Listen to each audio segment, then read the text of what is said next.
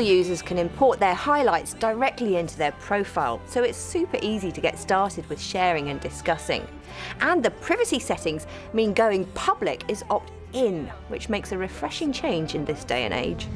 You can create your own sets or use other people's. There are over 7 million already available, covering more than 200 million terms and definitions, so you're bound to find something that suits your needs, even if you can't be bothered to make it yourself.